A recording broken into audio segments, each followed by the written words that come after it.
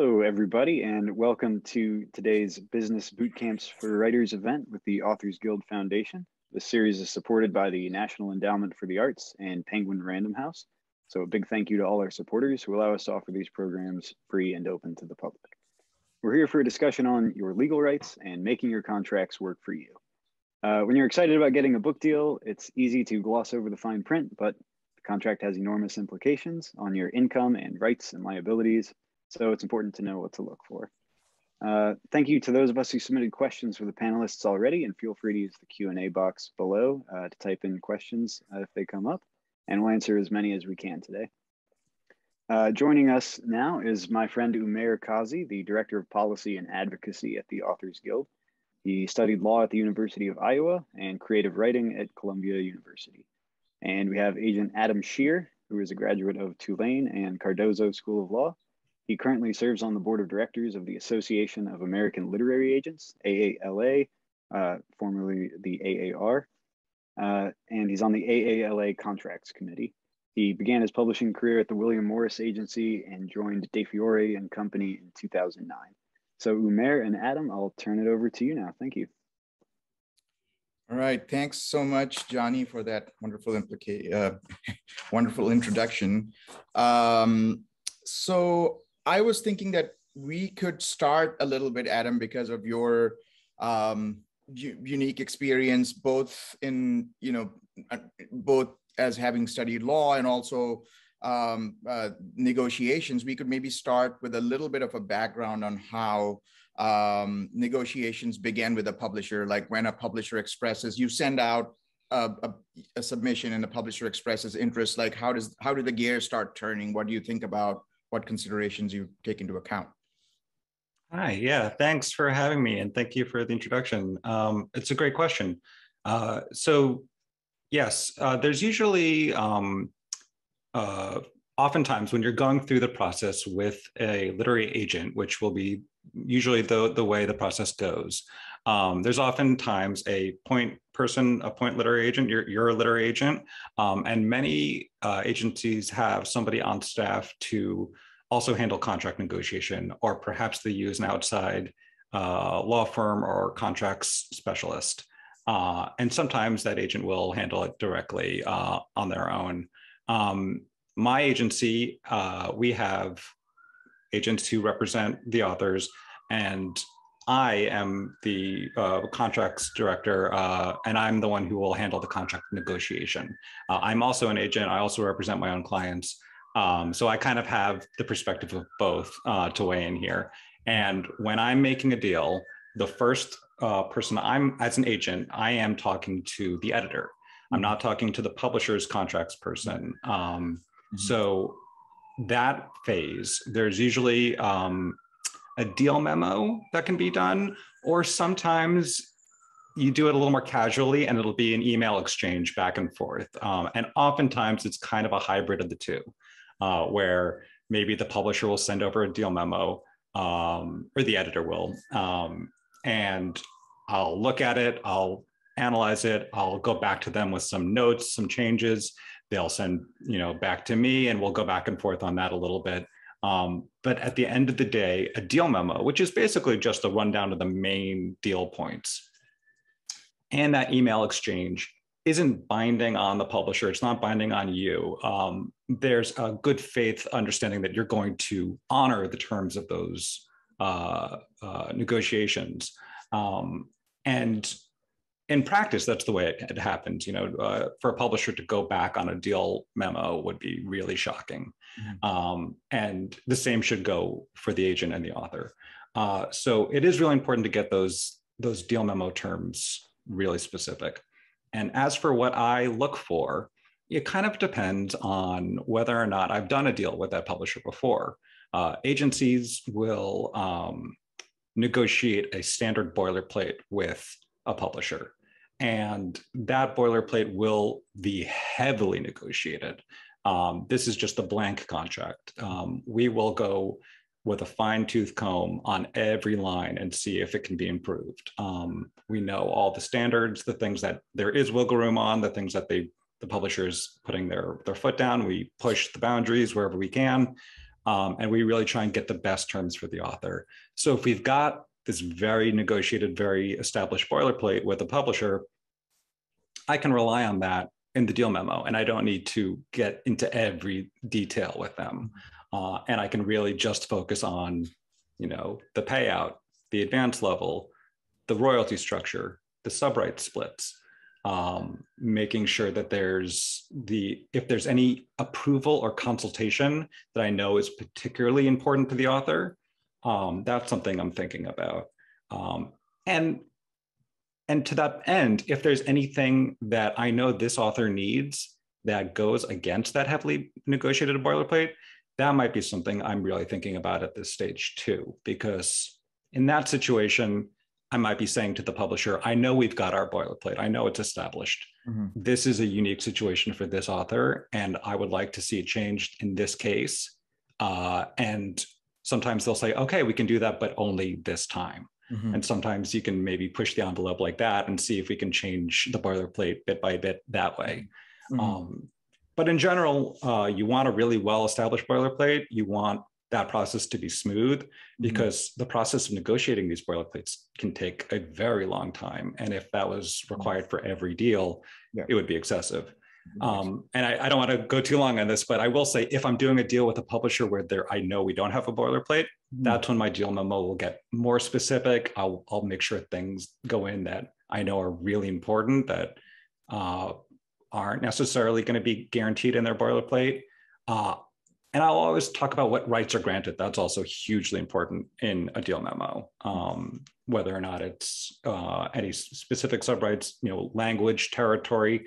These are incredibly important deal terms that you want to make sure are very clear from the get-go.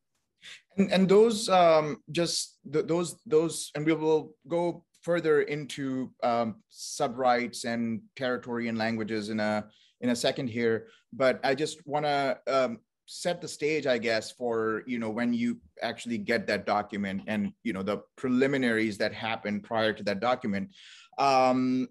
This could depart from the boilerplate, right? Like, or have you negotiated that, with certain publishers, you will always give them foreign rights? I mean, not always, as in like, as a default, you'll let them have foreign rights unless the author has like a very specific sort of, request about it.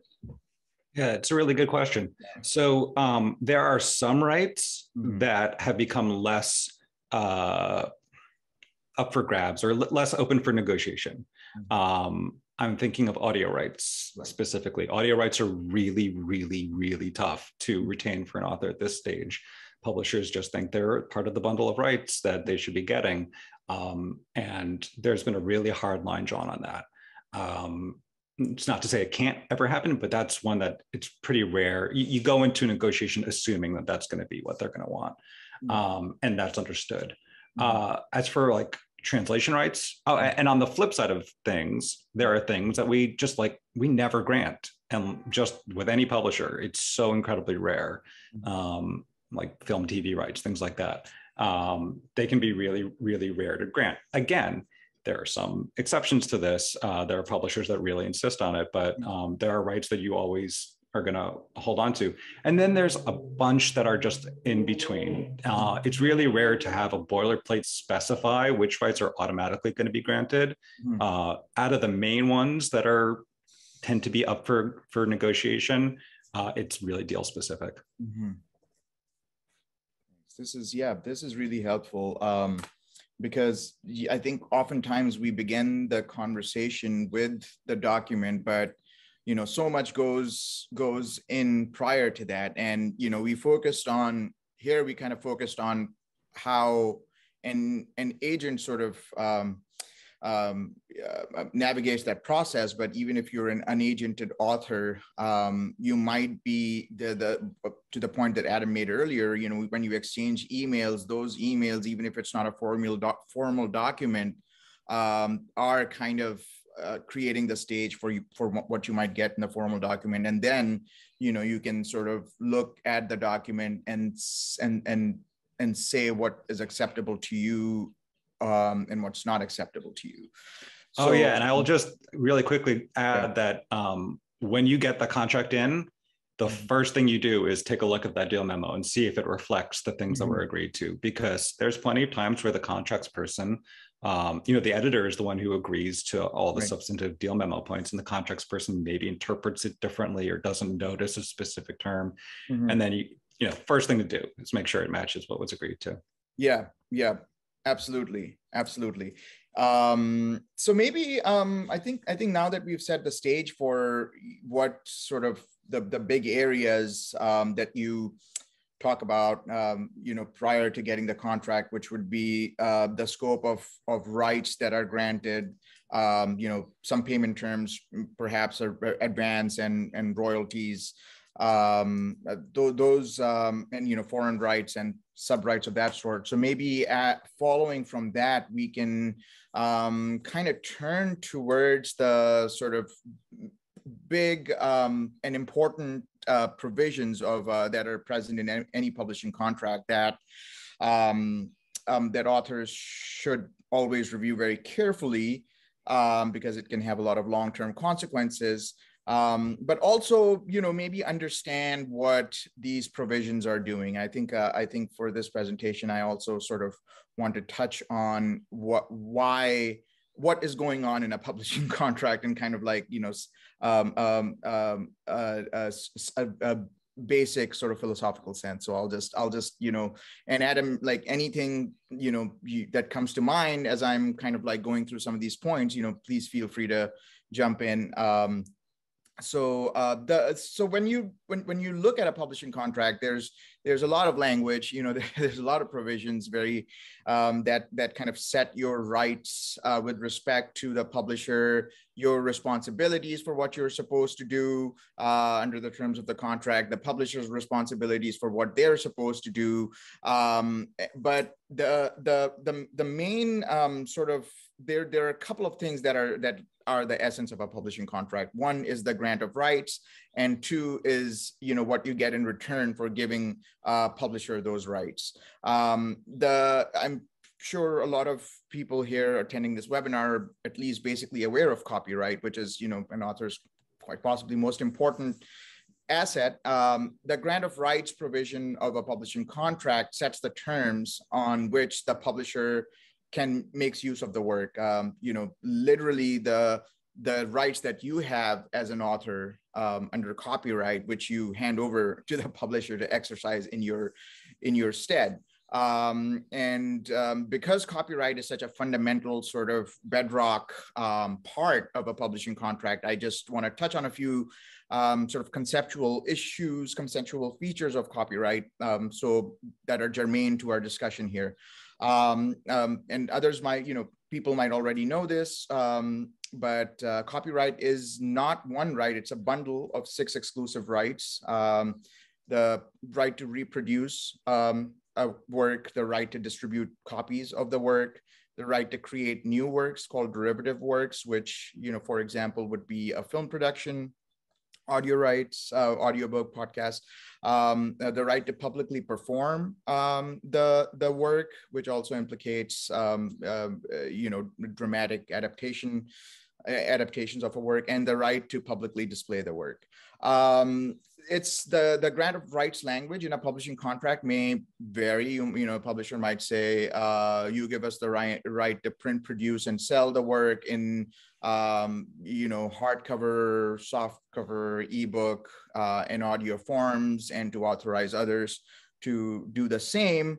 That's just one example of it. Whatever the grant of rights, however it's termed, actually always relates back to these fundamental 6 rights. So, like when you say film rights, it's film rights are the ability to, have the ability to create a derivative work, which is an exclusive right, and to sort of perform the work. So the language may be different, but what I'm trying to say is that it kind of goes back to the rights under copyright. And copyright comes into existence when you write the work. It's there already, and it lasts for 70 years from the demise of the author, so the heirs can also benefit from it. So you have these rights. Right. And, Adam, you also as a lawyer, like you kind of see what you probably look at the language of a publishing contract in often in context of those rights. And, if there's, the language can be broad sometimes, right? So, throughout the world, if you give the publisher the right to print, publish, and sell the work throughout the world, that's broader than, in US territories, Canada. So, but do you just, I guess, like here, I just want to sort of ask you if there is, you pay a lot of attention to exactly how that provision is termed and written. Yeah. Yeah. Oh, absolutely. If anybody out there is looking at a contract on their own without a lawyer, without an agent, my first advice would be to hire a professional who is familiar with these contracts in particular. There are plenty of lawyers who do IP, but IP can cover a lot of different types of things. And right. It's really helpful to have someone who knows the norms of the industry. And in this regard, but my second advice would be to really look at this grant of rights language in your contract, because you can always negotiate a contract. The first version of it, you can always push back on. And the language here sometimes can be worded in ways that are very, very broad and covers a lot of that bundle of rights that you just really perfectly described. And, there's a question of whether or not publishers should have every possible sub-right and whether they're not. And obviously I'm of the position that there's quite a lot of those rights that should be retained for an author. The wording in that clause, if it could be interpreted to cover all of those rights, then that's what is going to be upheld. And if you push back and say, no, I'd like it to be made very clearly what specific rights does a publisher get in this contract and what specific rights am I retaining as the author, then I think it's going to serve you really well. And that's certainly a thing that I do quite a lot of. Yeah, absolutely. I feel like every lawyer is just like, just be as precise and clear and narrow as possible. Even if your contract doesn't have a separate sub-right section, don't think that you might not be granting those rights because your the tiny little paragraph at the top, the grant of rights clause might say, oh yeah, publisher has the right to create and authorize others to create any derivative work they want. So as an example, that language has already sort of, given the publisher film rights and any other right. A couple of things that I always sort of, that authors, I think, there's so much to sort of really watch out for. And like you said, even if you don't have an agent, you can get an attorney, or of course, join the Authors Guild, and we'll review your contract for you and give you negotiating points.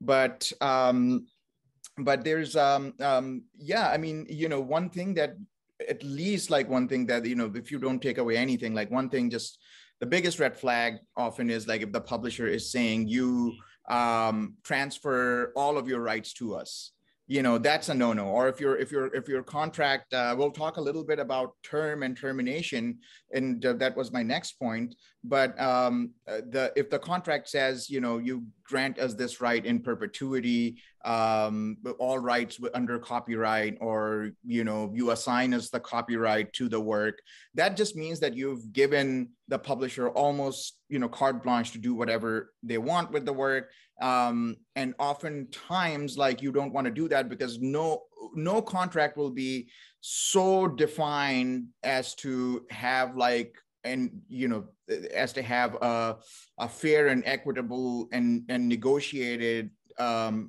share or return for you in that contract for the very expansive grant of rights that you give if you transfer copyright, essentially making the publisher owner of the work.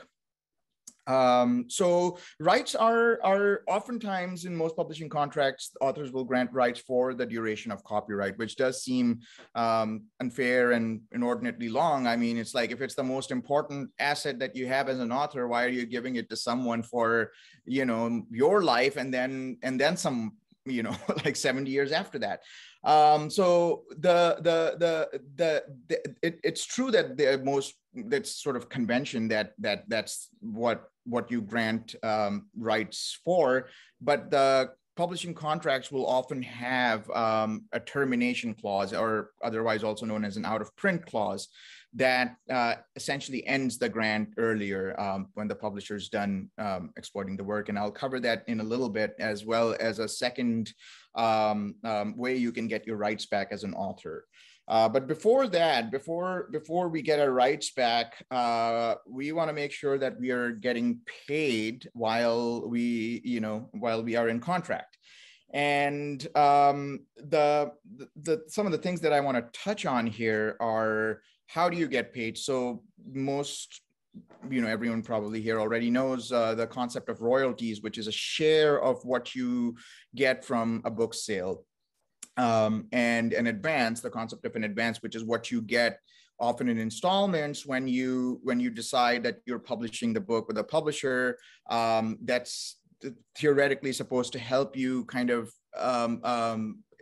it's kind of help you manage your finances prior to publication, before the money starts rolling in. And yeah, sorry, I was trying to go for like some sort of elaborate metaphor about enormous earnings from publishing, but my imagination failed me there.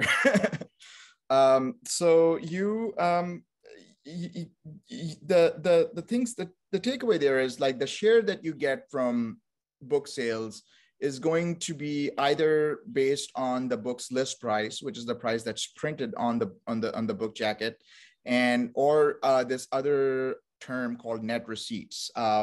It used to be more common for publishers to pay on list price, and now, Adam, correct me if I'm wrong, but I think outside of the big five, most publishers don't pay on the list or cover price anymore.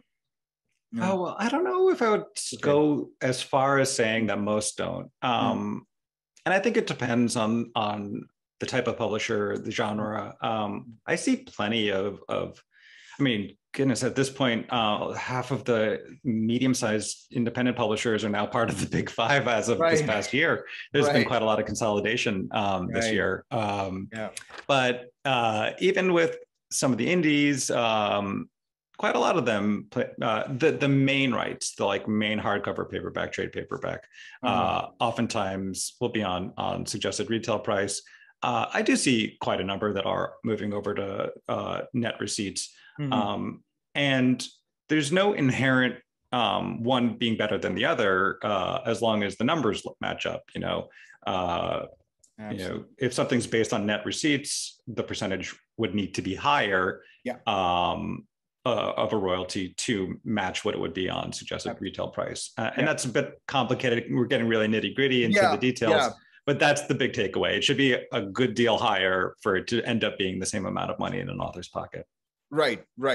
Yeah, and I was going to go into that. I know it does get super sort of granular and technical, but I do want to sort of define this concept a little bit of net receipts, because it's just such an important, it's such an important contract, concept. Even if it's not in your contract, you'll likely see it at some point. And that is basically the price. So the suggested retail price is the price that's stamped on the book. Net receipts is closer to the price the book is actually sold at. It's very specifically the money that the publisher gets after bookstore discounts, taxes, and sometimes other kinds of distribution fees.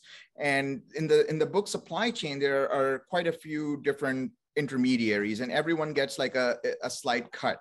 So and the biggest cut here often tends to be the bookstores. To entice bookstores to actually carry the book and sell the book, publishers customarily give them discounts. And a player like Amazon, for instance, may say, oh, we need like a 50% discount from what the price that you've actually printed on the book to actually carry this book. And so what that means is that, like, if a book is the suggested retail price is $10, the discount is $3 and the tax is $1 and then $1 in other fees, the publisher is getting back $5.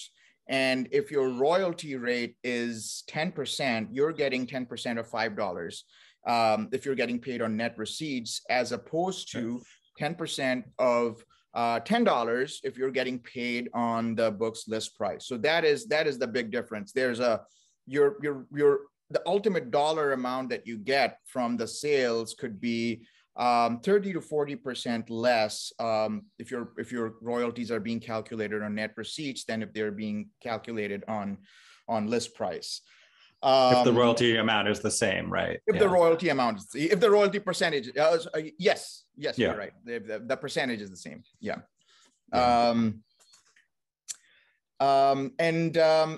So that's sort of the kind of very high level overview of the payment provisions in a contract. You'll also, in many cases, you'll have an advance clause. You'll get part of the advance on signing of the contract, part on when you deliver the manuscript. Generally, it's acceptance of manuscript, and then perhaps a third one on publication. Yeah, and they can be split even more than that. I mean, it kind of depends on the level of the advance. Oftentimes, publishers will say the bigger the advance, the more they kind of need to split it up over different payments. And, that can be one of the deal points that you negotiate. That's part of a deal by deal situation. Obviously, we prefer it when there's more money earlier in the process. And sometimes there'll be payments that are a year after publication, which raises the question of how is that in advance? But I guess they're making the argument that it's in advance against the royalties that are yet to come, that are still being earned.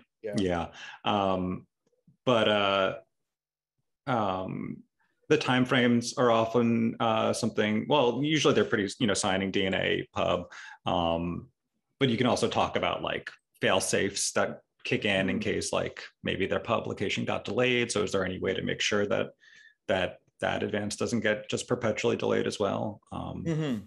Right, absolutely. I mean, there's again, like it just goes back to so much of the, we can talk about the high level points, but again, it just goes so much to the letter of the contract, because there's all of these places where you will want to protect yourself from eventualities that may not occur, but they very well could. And you don't want to find yourself in a situation where you've written this manuscript, you've done all the work, everything's going well, and then something at this point I've seen so many different sort of iterations of this, like sometimes very unlikely scenarios can sort of lead the publisher to maybe want to get out of the contract.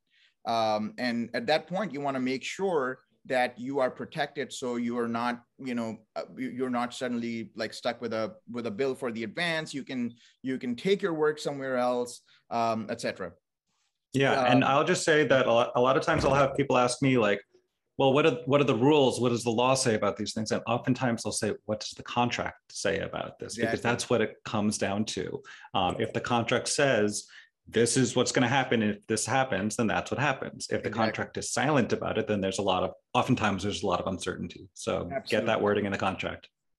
Absolutely. Get that wording in the contract. Make sure the wording is, fair towards you.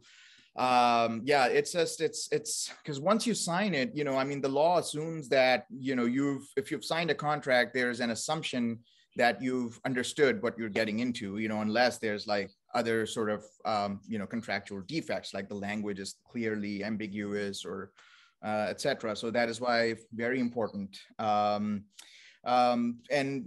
sure that, the publishers usually send out royalty statements twice a year.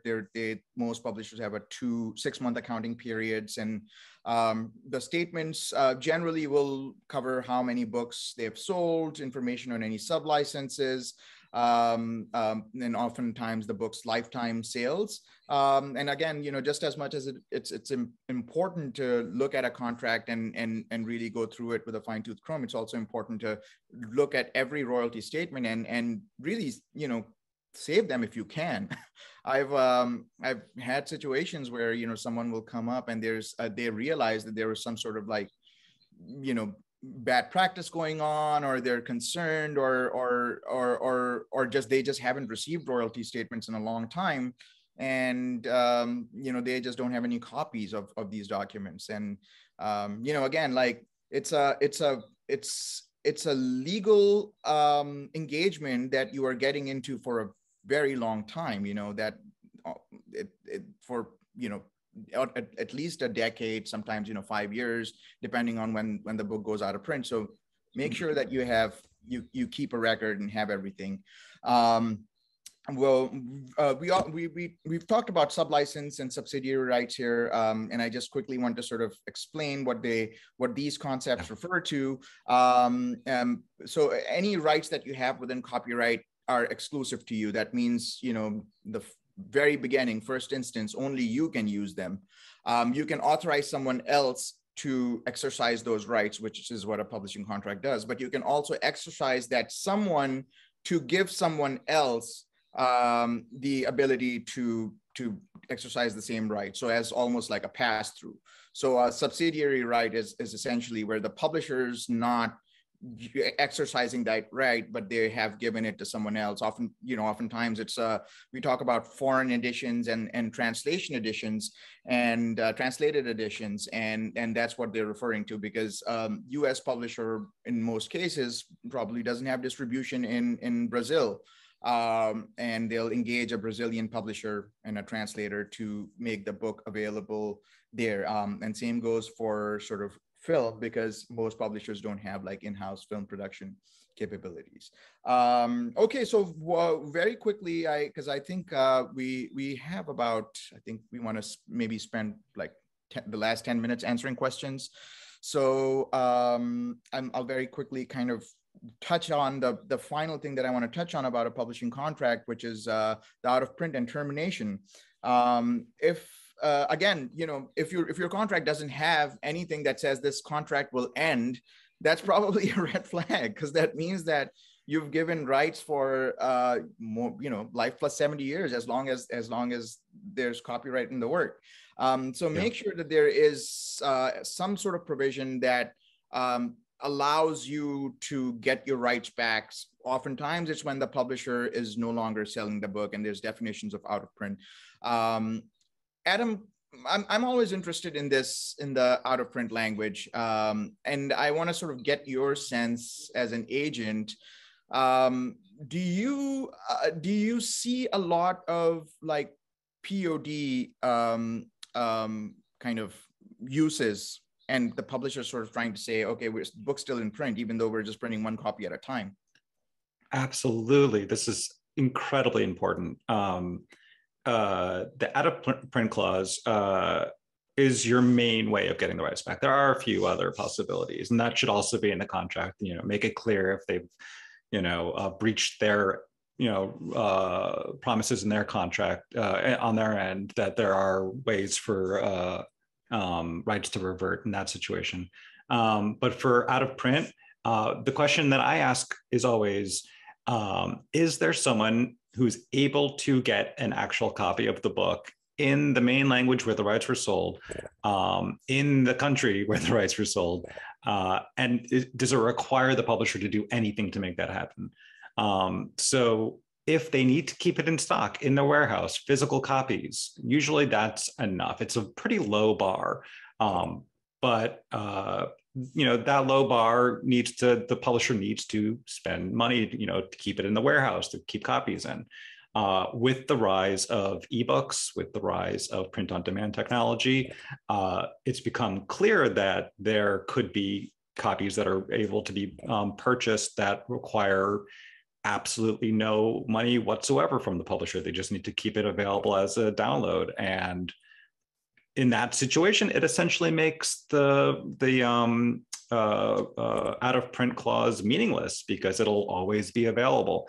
So it's pretty standard, pretty easy for you to raise this issue with a publisher, and you know, they'll come up with some solution like a certain threshold of dollar sales or a certain number of copies sold, some sort of protection that makes it clear that there still needs to be people buying the book for it to remain in print, and that's a very common discussion. Right. Absolutely. Yeah. Because the whole idea of a publishing contract is that the publisher does some legwork. I mean, they're printing the book, they're marketing the book, for them to sort of continue to have control over the rights. So, and I do want to say, yes, I sort of, I referring back to what you said about monetary thresholds, this is something that this is an issue that the Guild's been working on quite a while. And in our model contracts, there's always been a suggested language when we do our reviews. We always sort of look at this issue in particular and suggest language to make sure that the author is getting something as long as the book is available. You know, there's other ways you could look at a contract and say, oh, okay, like if copies were sold, but then there could be another part of your contract that says that you know, copies sold at a deep discount won't earn you any royalties. So in that case, the book could still be out of print and copies be selling, but you're not getting anything. So these are just sort of, I mean, I know we're getting sort of in the weeds there, but just sort of circle back again to the point of just being so vigilant and getting expert opinion on contracts. You know, the Authors Guild, we've been reviewing contracts for, I know everyone here is on the AG webinar, and but I do want to say that, you know, please do send in your contracts to our wonderful legal services team. I also want to talk about our model contract, which I'm certain a lot of people are already aware of. The Guild's always sort of striving to make publishing terms equitable and fair for authors, especially, you know, as new uses and new technologies come on the horizon, and especially for authors who don't have, you know, the benefit of having an experienced agent, you know, work on the contract with them. So we have a model contract. We've been publishing it for decades. I forget, maybe I think the 60s.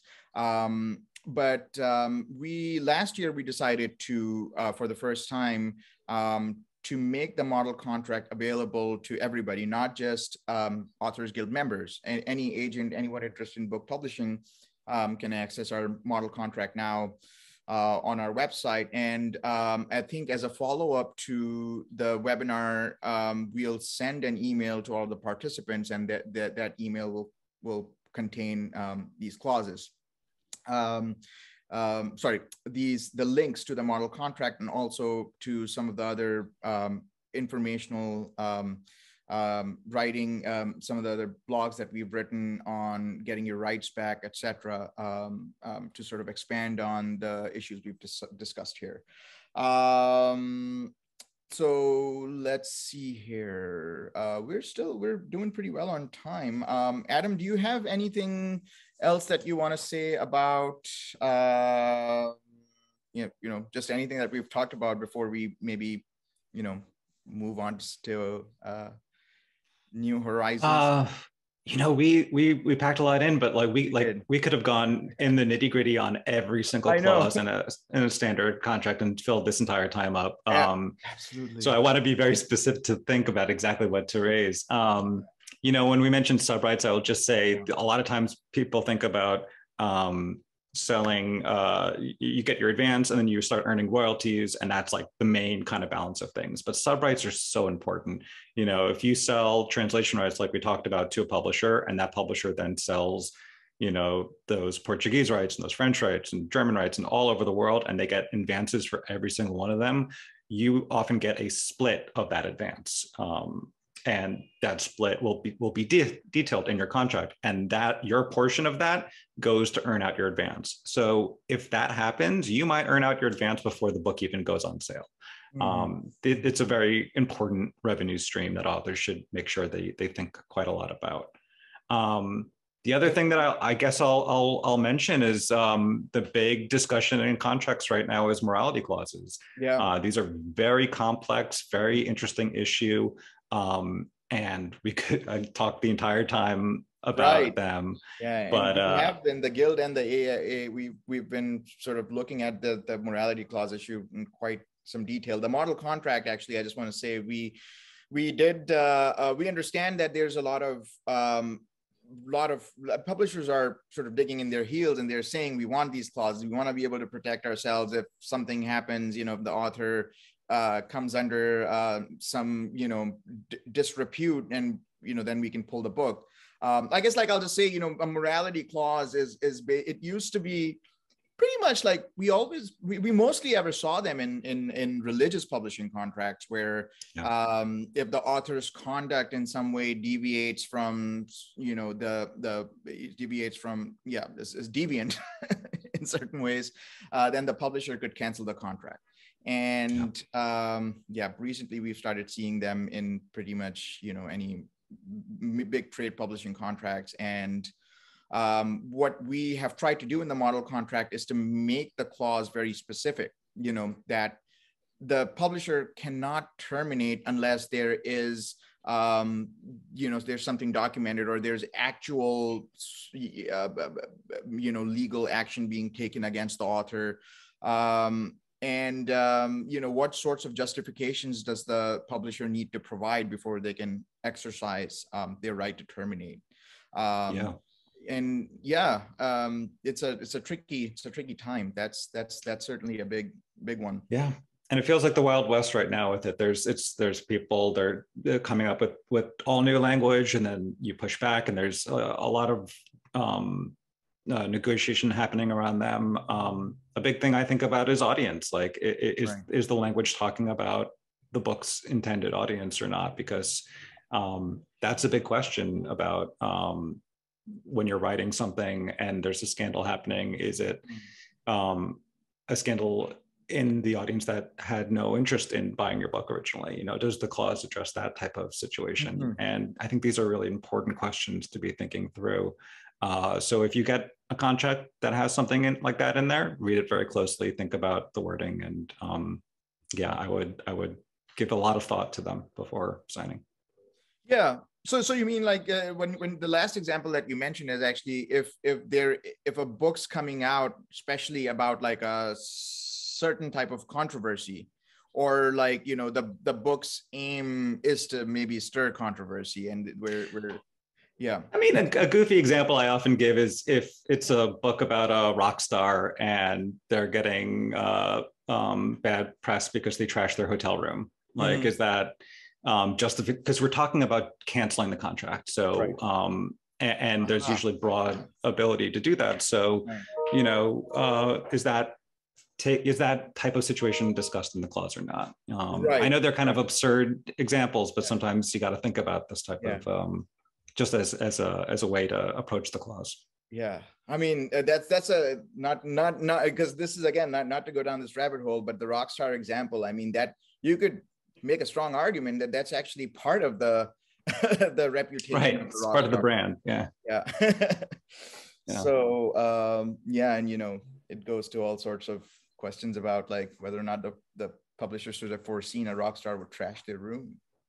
Right, and obviously there are like very more extreme examples there, and you try and find the balance of like the situation, because at the end of the day, the clause is about the publisher's ability to terminate the contract. That's it. Like it's you get kind of very wrapped up in questions about morality, and it's really interesting to think that through. But at the end of the day, the clause is about a publisher's ability to cancel a contract. Absolutely. And so, how does that play out? Reading it very closely, thinking through all the possible versions of it, and who, it's also very easy to like agree with it when you agree with the person making the decision. But these clauses are for the life of these contracts are for the life of copyright. So you have to really think through all possible permutations. Yeah, and to that point where cancellation by the publisher is not, I mean, it's not true. I mean, I'm sure every author knows how hard it is to get published. So, you get to up to a certain point, and you've already invested all this time, and then the book gets canceled. More so if the publisher is asking for whatever they've paid you already back. I mean, those are very sort of serious situations that authors need to be mindful of, and make sure that your contract has language that insulates you from that sort of blowback. So we have 15 minutes. Johnny, do you? I mean, I have I can We've ask got a lot of questions, or yeah. I saw that we have a lot of questions, so maybe we should just move to the Q&A so we can. Sure.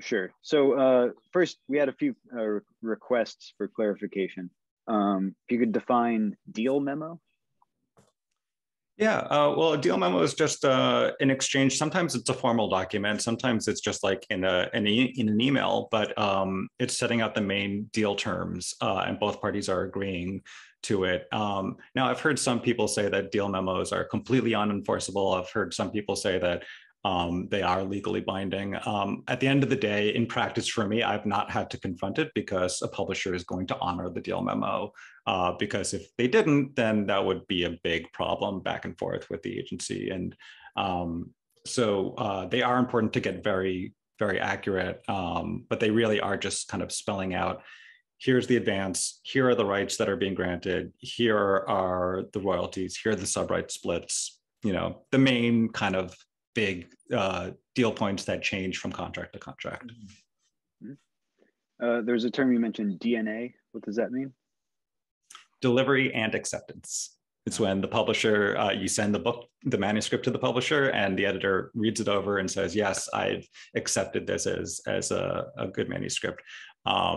Usually there'll be clauses in the contract that say the editor can reject it and say, no, you've sent me something that's so bad, I'm not accepting this manuscript. And there are things that happen after that and that are spelled out in the contract. And acceptance is, the opposite, saying, yes, this is the manuscript we're going to take forward into like copy editing. Okay. In general, what would you say are some good points that often get negotiated in the author's favor? And what are some red flags, some deal breakers that tend to come up? I find the biggest one for me is the author puts a book out into the world. It's got their name on it. People read the book assuming that the words that were in the text were from the author. So I always want to make it clear that the publisher can't change the author's work without the author's approval. This is a big red flag for me. There's some publishers that really dig in on this and say, no, we need to be able to edit the book. And I argue back, well, that's part of the process of acceptance that we just talked about, that if you say you don't like the book, you can accept it or reject it or ask for revisions, and that should be all spelled out in the contract. But at the end of the day, once the book's been accepted, I don't think a publisher should be able to change the work of the author and put it out under their name. And to me, that goes for title, that goes for a number of things like that. But there are publishers that push back on that. And sometimes at the end of the day, to me, that's a red flag, but not like this is a shady publisher. There are some publishers that are very reputable that just have a policy. I guess they've been burnt too many times, and they say, no, at the end of the day, we need the ability to, tweak something and adjust it if we need to. It's a term I don't like, and I fight tooth and nail every time I see it. Yeah, without, approval is can be hard to get. Consultation, though, that doesn't really create a bright line, or like a stable legal standard. Approval, maybe the compromise is approval not to be unreasonably withheld. So that kind of language gets thrown in lots of spots. Yeah. Adam, if you could speak a little to value that an agent provides. If someone is comfortable negotiating a contract for themselves, should they still want an agent? Yeah, that's a great question. The value an agent provides is manifold. And, it's not just for the contract. A lot of times, a lot of publishers won't look at manuscripts unless they come through an agent. An agent does a huge amount of editorial work with their writers as well, oftentimes. And so there's quite a lot of value that is added before we even get to that contract stage, and there's a lot of value added after that as well. You know, we are in many ways the advocate for the author. We're the party whose interests 100% align with the author. You know, publishers are on your team, but you know they have other interests as well. And an author gets paid when the author gets paid, or an agent gets paid when the author gets paid at the end of the day. So after the contract signed, we also provide quite a lot of value in being the advocate for the author. If you know the author hates the cover, and you want to say, hey, you know, it's one thing for an author to go back to a publisher and say, I don't really like the cover, and that can have quite an important impact. But for the agent also to say, hey, we really don't like this cover, can help, you know, amplify that voice and be part of that process as well, and for every decision until and after the book is published.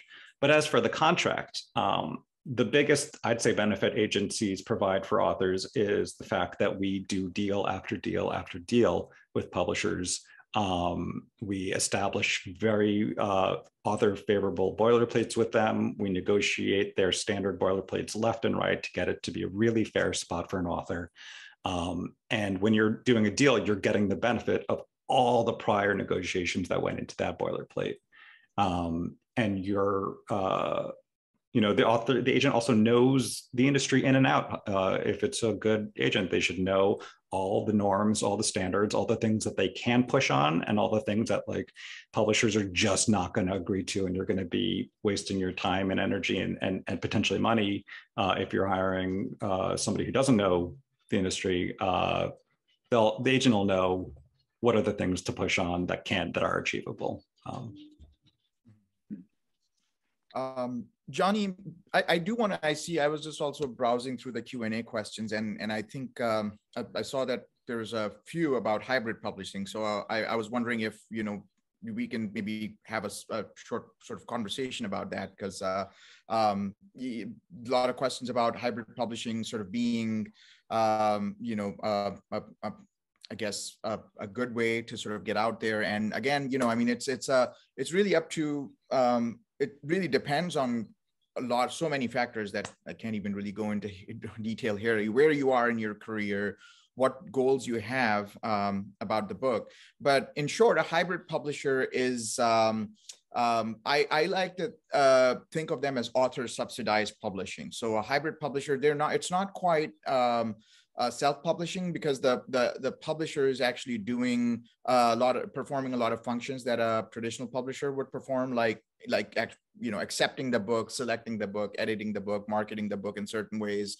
But unlike a traditional publishing model where the author just signs a contract and gets paid for the advance and royalties, a hybrid publisher, the author fronts some of the cost of getting the book finished. So some editorial costs, and you know, it's just, we've seen ranges from like 5,000 to 70,000 for these publishers. And you know, I mean, the sort of basic advice that we give authors when they approach us with hybrid publishers is, look, you want to make sure, see this as an investment. Whatever you're putting in the production of the book, make sure that you'll be able to earn it back. And there's a lot of like hybrid publishers out there with you know, very successful lists that have helped authors you know, get out. But again, you know, it's also an area where there may be a lot of bad actors lurking. So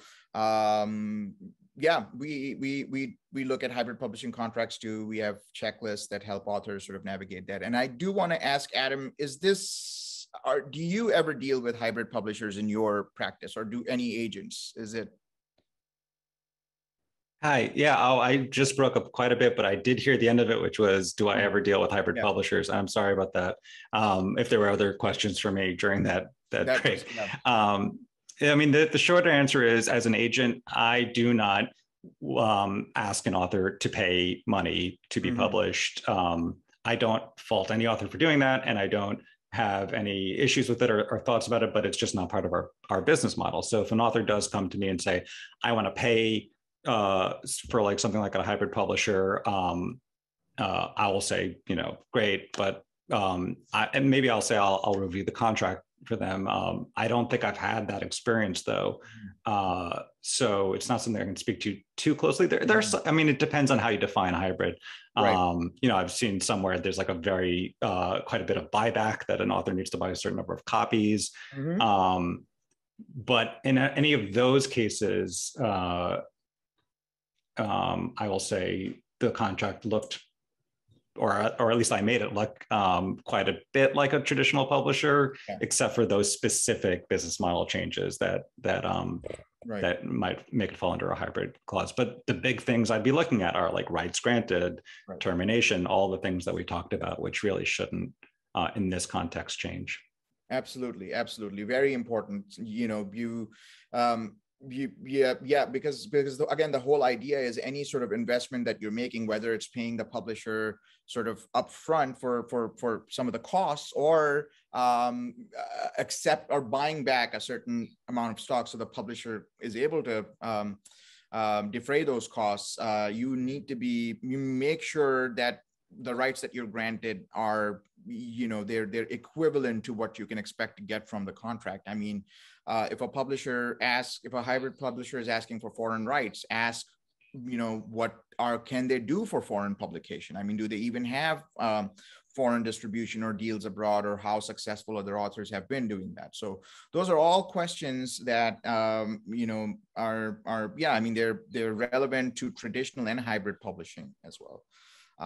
Thanks, Johnny, for letting us sort of do that sidebar. Yeah, absolutely. And we did a webinar a couple of weeks ago on alternatives to traditional publishing. Great panelists from Kobo, Draft to Digital, and also Brooke Warner from She Writes Press. Oh, great. Was on there, and she did a good job explaining. Yeah, they're a great hybrid publisher. So we can maybe send a link to that webinar in the follow-up email that we send here, because I think a lot of people. Yeah, and we did one on traditional publishing too. That's a good idea. All right, so we've received a number of questions about audits, net receipts, things like that.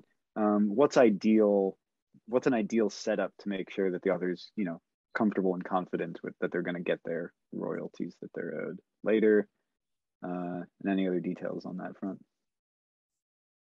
Like a look back period of a year or two. Yeah, I mean, I think that and again, like I'll reference the Authors Guild model contract, which we have section 20 of the model contract that has an example audit clause. Sometimes what I see when I look at contracts is that the audit clause will be, the audit right will be limited to say 2 years after you get the statement. So, if you get the statement and you don't complain, that's it. Like you can't ask questions about it. You can go do an audit. So what we talk about is this in the commentary of our clause is that you should be able to sort of investigate any kind of perceived mispractice in accounting at any time, and so the audit clause ideally should be open-ended. Usually the audit clause will not allow an author to conduct more than one audit in a year or in 2 years, and that's just that kind of makes sense, because like if you're one also audits are not cheap, so if you're spending money, it's unreasonable to think that you'd be going in and auditing every month. And that would be very annoying for the publisher too. But yeah, I mean, it's an important right to have, especially if a pattern starts emerging where there's real concern about the publisher's accounting. So yeah, I mean, as a lawyer, the one thing I always do is start to think, what's their counter argument going to be, and that hopefully I can then counter the counter argument. Yeah. But I do hear quite a lot of publishers saying like, look, these are for life of copyright. At a certain point, our records aren't going to be that accurate. Like there's statutes of limitations. Like there should be some time limit, but look at that time limit, see where you can push, find something that you think is reasonable. But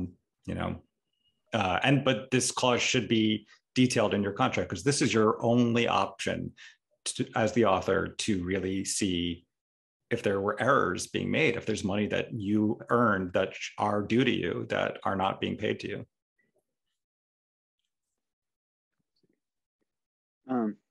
What happens if an agent retires or dies or just disappears?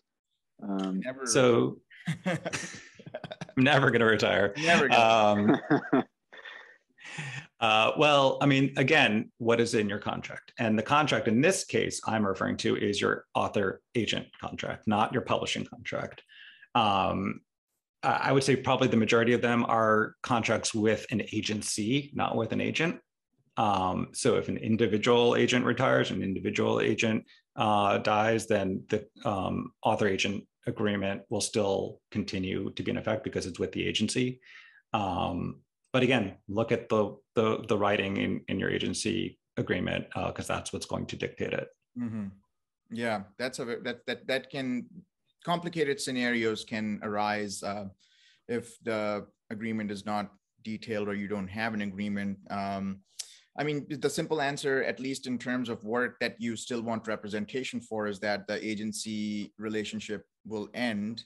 But the more complicated answer pertains to the agent's ability to sort of continue to collect commissions on the publishing contract that's still in existence. So, tricky question. In what situations would the Authors Guild contract review not be totally sufficient, and an author might need to hire a private attorney? Right. So we don't, we don't negotiate directly with the publisher. The way the contract review works is that the legal team looks at the contract. They identify areas that should be changed to make it more fair and equitable to the author, and sort of provide some alternatives and suggestions. If there needs to be substantial negotiation on the contract, if it's something that the author can't really achieve, if the language is really bad and they still want to work with the publisher, then they can hire an attorney. It also just depends on how comfortable the author is negotiating with the publisher. And Adam, as an agent, do you have tips for authors in requesting changes to the contract? What kind of mindset should someone have? I don't know. That's kind of a broad question. So, I would say my biggest tip would be to know that you can negotiate. We operate in our lives so often clicking agreements, saying yes to things, and publishing contracts. When you get your default one that has absolutely no changes made, that nobody's been negotiated, it's not through an agency where there's a boilerplate and it's just a blank default contract.